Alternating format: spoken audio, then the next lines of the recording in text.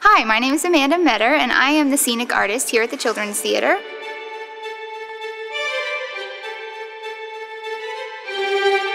My job is to take the materials that the designer gives me and translate them into life-size scenery.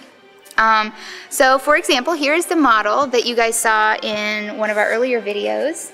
And what I have out here on stage so far is I've already finished painting the floor and the lamp post, which is this little guy here, and then some of these gears.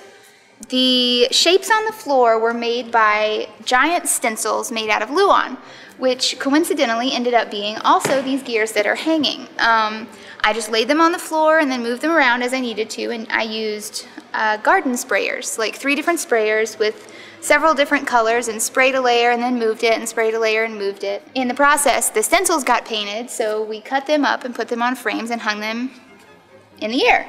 And here they are. This one right here on the model is this big guy over here. As you can see, the model comes really tiny, and we have to make everything really big. It's my job, along with Michael, the technical director, to figure out the best way to do that and the way to make it look the best. The only other finished piece of scenery we have on stage right now is the lamp post, which is right over there on stage left. And here's the model piece. It's really teeny tiny. This one I used a different technique than I did on the floor. I used paintbrushes and rags and just kind of smushed it all together, and then I sprayed a little bit for shadowing, and that was it.